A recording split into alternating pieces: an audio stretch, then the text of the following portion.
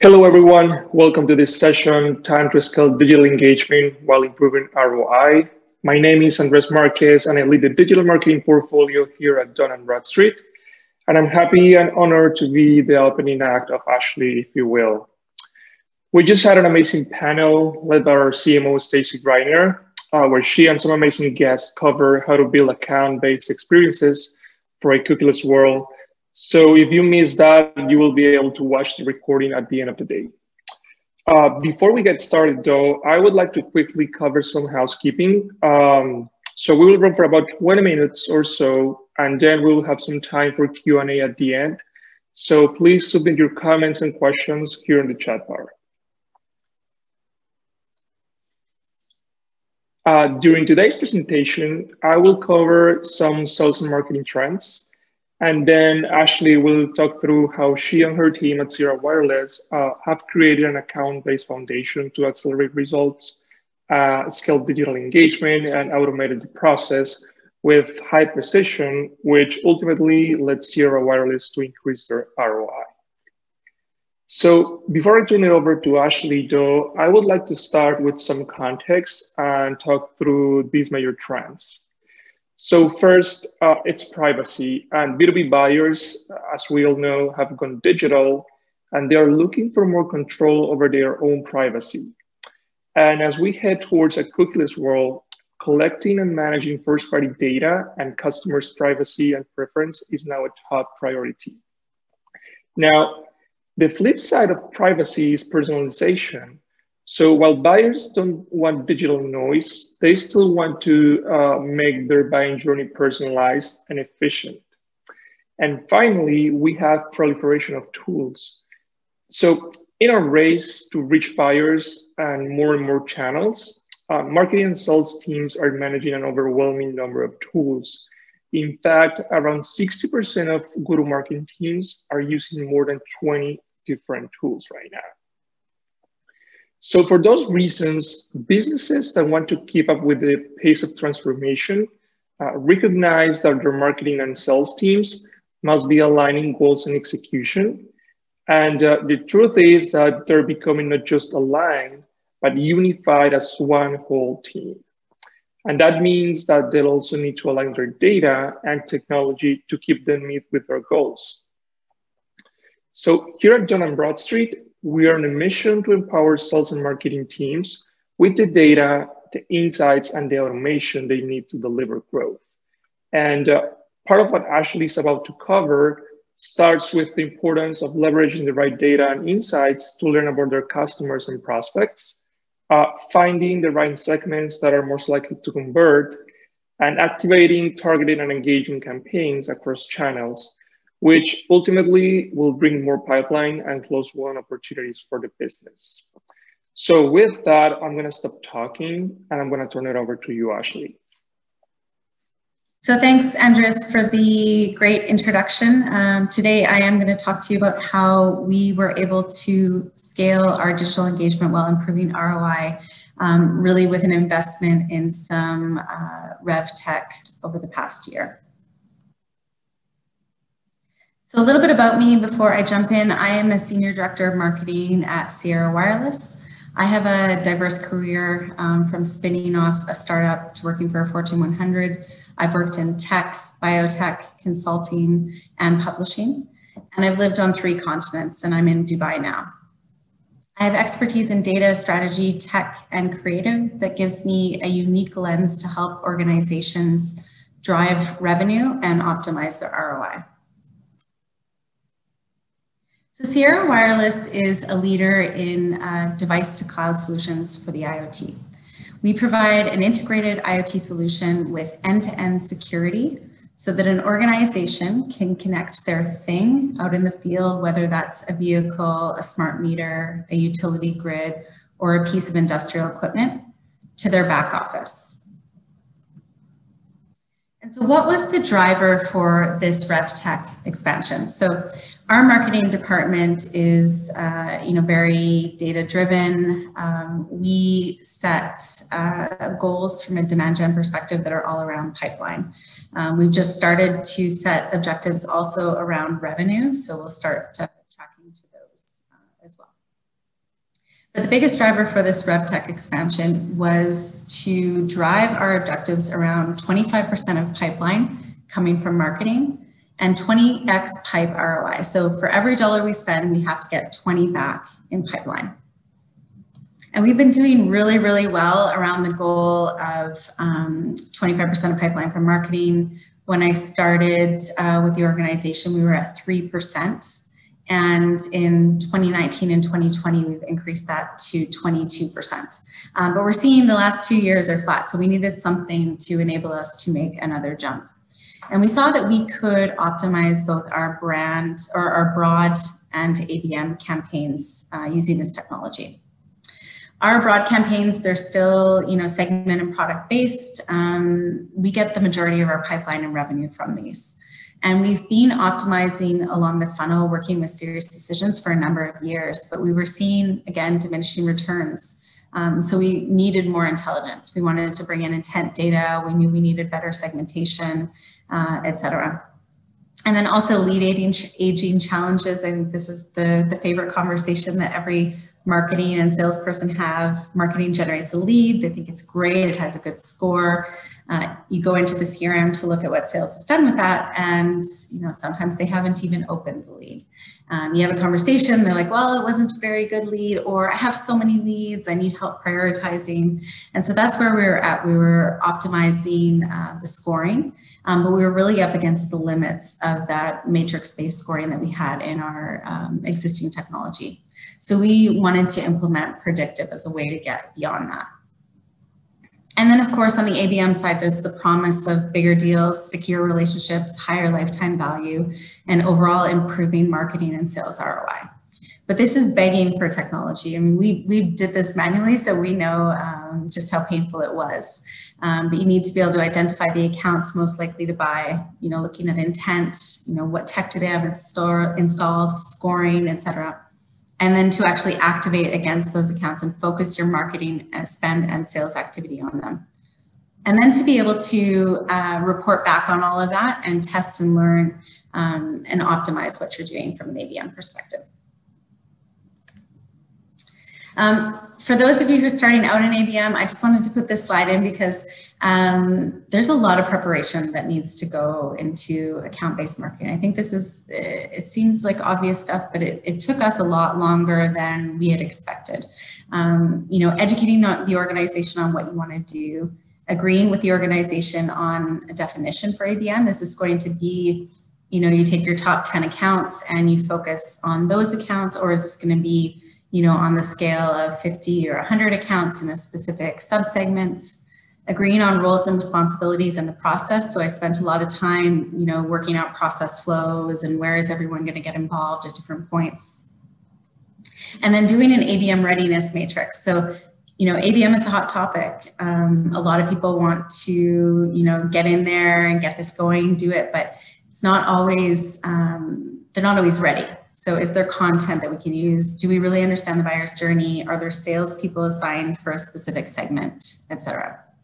Agreeing on how much budget you're going to spend on this kind of experimental marketing versus your, tried and true, that needs to also be agreed. And then building the target account list, which we expected to be rather simple, but a lot of people have an opinion about this, especially, in sales and product, and rightfully so, right? This is where we're going to spend our marketing dollars. But, we have a lot of people involved, and we were also using a lot of disparate tools. So that part has certainly improved with some of the technology and with actually agreeing on roles and responsibilities. But there was a lot of prep that went into kind of setting the stage for the ABM campaigns that we ran.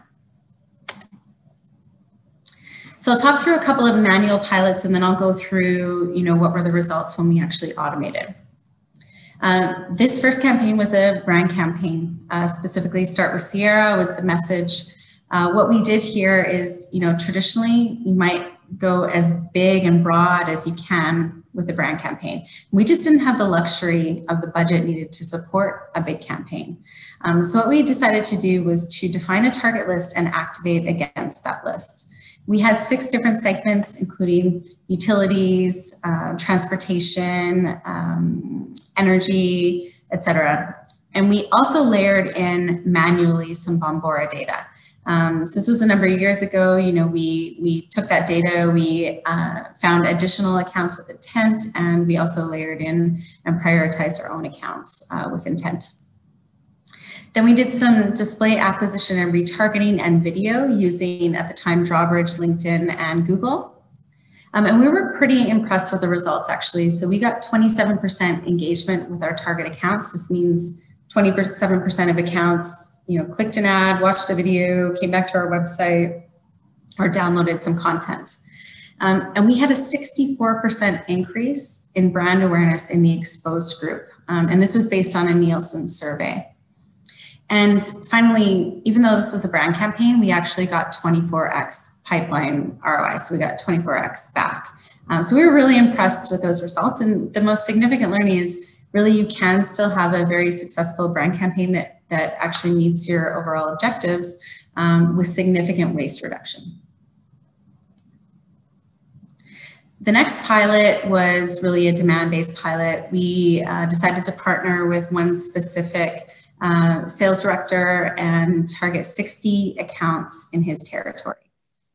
We did two different kinds of direct mail, one which was a dimensional mailer, a set of binoculars, and the other one was a video mailer that we actually had the sales rep record a customized and personalized message to those prospects. And then we did some content syndication and then the inside sales outreach. The results, we didn't hit our ROI target. However, we did get 7x. And we still generated $750,000 in pipe for the territory. So the sales director was still quite happy with that. And we did meet our account engagement objective. But the biggest learning actually was around velocity. So prior to this campaign, it was taking inside sales about 3 months to reach a decision maker in these accounts. And when we combine, especially the direct mail, with the inside sales reach out, it actually decreased down to 3 weeks. So we were able to get into those accounts a lot more quickly, which means you can generate opportunities more quickly and ultimately revenue more quickly. But both of these were extremely manual and we needed to scale. So I'm going to talk now about how the RevTech is enabling us to scale and improve our ROI. First of all, I mentioned sales and product marketing, identifying accounts. Sometimes this was as simple as Google. So now we're able to layer in intent, tech installed, and other segmentation variables, which means that we're spending our marketing dollars and our sales effort on our best bet accounts. And we were honestly segmenting on some dirty data. And we had data from form fills, events, from sales, et cetera, in our CRM and our marketing automation tool. And now we're able to augment that data, segment on that augmented and much more clean data, which is enabling us to improve our personalization and also our match rates. And I'll talk more about that later. And we were doing manual list generation, as I talked about. Now I'd say it's semi-automated. So lists are refreshed based on attributes in Lattice DMB. But when we do a new campaign, we do still have to have some manual work at the front. We were also manually activating accounts in digital channels. So we had our Excel sheets of accounts with, contacts and email addresses, et cetera, and website URLs. And we were putting those into the various different tools. And now we can send those Lattice lists either directly or via Terminus. We were also, fundamentally in ABM, you need to be able to look at all the leads and contacts in an account, see all the activities that are going on. And we were also doing this manually, using Excel and some reporting in Salesforce, et cetera. And now we're able to actually link all of those leads to accounts in the CDP. And then we use Terminus to highlight that connection within Salesforce so that the sales reps can actually see all of that activity and all the leads and contacts. We were also manually getting sales to engage So we were, seeing multiple leads come in a particular account, and we would say to sales, oh, did you see these came in, and kind of, direct them to follow up with an account. And now we have the predictive account score, we have intent, and we have tech data in Salesforce so that the salespeople are enabled to go in there and see what's happening in real time. And finally, we were manually measuring everything.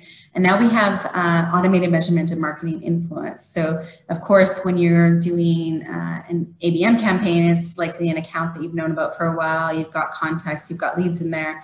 And part of the role of marketing in there is to actually just activate those leads and accounts or leads and contacts again. And so you might not get credit for generating that account or that lead. And so now we're able to measure, okay, what is the actual influence that marketing is having on those particular accounts, on those opportunities in those accounts. So this is an example of an automated campaign that we did.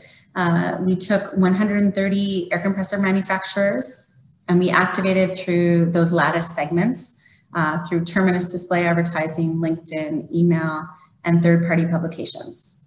And the results, we hit 10x pipe ROI versus 20x if you only look at generated. And now that we were able to measure influence, we could see that it was actually 38x, so exceeding that target. And importantly, we already have 1.4 million in revenue from this campaign, and we exceeded our account engagement goal. So results from automation overall. The first two are what I just talked about. So 43% lift in pipe ROI, 113% lift in pipeline. The next ones I'll talk about are from both our broad/segment-based campaigns and our ABM. Surprisingly, we saw a really remarkable lift in email click-through rate. And I say surprisingly because we didn't set out to necessarily, see a lift like that. We thought, okay, yes, bringing in this data, of course, is going to get better engagement, but this was, quite impressive to us. And a doubling in form submissions from email. So this is, real leads that are getting activated and getting into our funnel for sales to follow up with. And then finally, a 375% lift in Google click-through rate. So taking what we thought was already a good solid click-through rate at 12.6% and increasing that to 60% by layering in the data that's made available in D&B. So, putting in intent data, tech, advanced segmentation, we're really seeing some nice lift there.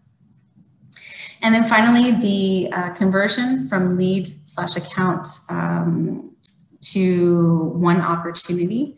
Using those predictive scores, we're seeing great results there. So 3x lift for A-rated accounts and 6x for A-rated leads.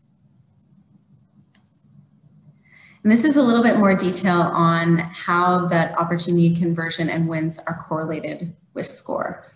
So the left-hand side is accounts, the y-axis is conversion rate, with the gray bar being op creation and the red being opportunity win. And so you can see the A bucket has the highest conversion rate and win rate. And even in the B bucket, we're seeing some nice lift. D is definitely the no-go zone.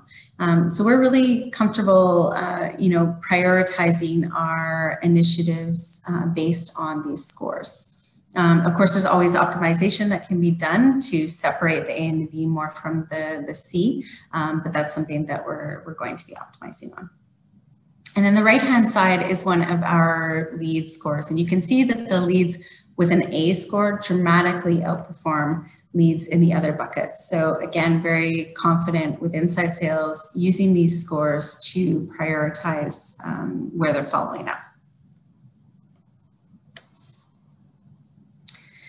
And this is a little bit more on the match rate increases that we've seen. So within Lattice, we have 34 marketing campaigns configured. 10 of them are the ones that I mentioned where the lists are automatically updating and sending to Eloqua and Google each week with new intent targets. And then 24 are ad hoc campaigns that we're supporting a webinar or another promotion. And you can see this is an example of two different segments. So the first segment, we started out in Lattice. We said, okay, we've got 21,000 folks in that segment and 86 in the other. When we put those into Google, you only get a 7% match rate. However, when we're able to use the customer match contact enrichments, we see the match rate go up to 19 and 15%.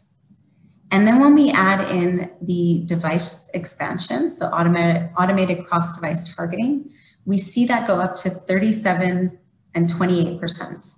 So just imagine there's so many more eyeballs on the message that you wanted to send originally, right? You started out with your initial segment, without these other customer matches, you would only be getting to 7% of them. So this is huge for getting your message out. So what's next? I mean, we've set a really nice foundation. Of course, there are things that we want to do on the score. But in terms of digital activation, there are a number of activities coming up that we're really excited about. The first is to make use more of first-party data with respect to anonymous traffic. So if you're like most marketers, about 5% of your website traffic converts. So about 5%. And there's some junk in there, but there's a lot of really potentially interesting anonymous traffic that folks never raise their hand. So what we're going to do is to create a high fit, high propensity anonymous account segment, and then build an always on brand campaign against those to try and get hand raisers. And then we also need to optimize the digital activation in Google. We've got great results on click-through rate, we've got great results on match rate, but we really need to scale it. And we also want to activate additional display campaigns, layering in intent and fit into those segments. Then we want to continue testing LinkedIn. Honestly, LinkedIn has not been the best performing channel for us. It's quite expensive. It doesn't help us to reach our ROI targets. But now that we've got, all of this additional data that we can use to really fine tune our segments and then our message along with that, we're going to try it again. So we're going to do some retargeting and also activate a nurture stream for high intent, high fit accounts where we don't have any known or engaged contacts. And then finally, we bought two pieces of technology here. We bought Lattice and Terminus, and we really want to drive cross-platform functionality by providing Terminus with Lattice identified accounts so we can leverage the advertising network there with all of the great data and segmentation we can get out of Lattice. And ultimately drive more pipeline, more revenue, and ROI. And with that, I'll hand it back over to you, Andres. Thanks, Ashley. That was definitely a great story. And before we go and cover a few questions, I wanted to invite everyone in the audience to request a complimentary intent report. You'll just need to fill out a short form, and our team will build a custom report and provide a list of companies that are showing intent in your solutions. This is 100% free, and it's 100% customized to your business. So definitely don't hesitate to take advantage of this offer. So let's take a few questions, Ashley, if you're fine with that. And as you mentioned before, you've gone through an amazing journey and have created a solid account-based foundation. But before scaling or starting to try new things, of course, across the process, do you mind sharing what's like the biggest challenge you faced throughout this process from going to manual to automation? Yeah, I mean, I think honestly, the technology implementation, of course, with any new technology that you're bringing in, you run into things, but that wasn't the biggest hurdle. The biggest hurdle was around all the prep work that I mentioned, right? And we were doing that as we were kind of, making a case to bring on this technology. And I would say that was the hardest. So agreeing what it is and what it isn't, everyone has a definition of ABM. So really get really clear on that so that you're meeting expectations, right, for your internal customers. And then the target account list creation, it was a little bit late in the process when we said, okay, we need to step back and we actually need to write out a whole process for this with roles and responsibilities. So I think that's something that if I had to do it again, I would do that more quickly in the process. So those were the biggest challenges for us. Okay, sounds great. So intent is such a hot topic right now. And I think folks in the audience are curious to hear, how are you leveraging intent within your current strategy? And also what's something new that you would like to try it out with intent as well? Yeah, so we have been leveraging intent in, all the channels that we possibly can. So, I talked about it in email and what that's done for our click-through rates and our form conversion rates. We're using it in Google as a bid modifier. We're actually creating segments and then sending those over to publications that we're advertising with. So we're using it in a lot of channels here. The most interesting thing that we want to do now is that anonymous segment that I talked about. That's been one that we haven't necessarily focused on off the top. We've looked a lot at more of the third-party intent, but really leveraging that first-party intent. We're really excited about that.